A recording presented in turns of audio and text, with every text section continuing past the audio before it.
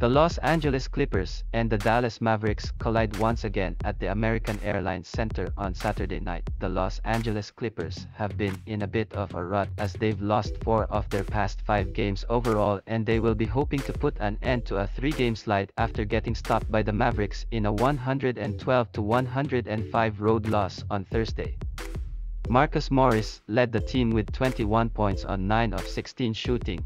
Norman Powell added 19 points with 6 assists, while Reggie Jackson chipped in with 18 points and 8 assists.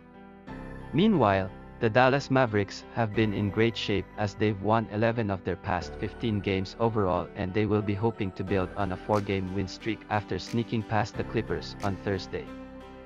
Luka Doncic led the team with 51 points, 9 rebounds, and 6 assists. Dorian Finney-Smith added 12 points, while Reggie Bullock and Jalen Brunson each scored 11 points. Head-to-head, the under is 5-2 in the last 7 meetings in Dallas, and the Clippers are 9-3 against the spread in the last 12 meetings in Dallas. The Clippers have been dealing with injuries to key players all season, but they could be severely short-handed in this one as Norman Powell is listed as questionable, while the Mavericks are again without Tim Hardaway Jr., while Davis Bertans and Spencer Dinwiddie have yet to make their debuts. It's always tough to beat the team twice in a row, but the Clippers had no answer for the Mavericks' Doncic on Thursday, and I think he burns them with another big game here. Give me the Mavericks to stay hot with another win and cover, Dallas -7.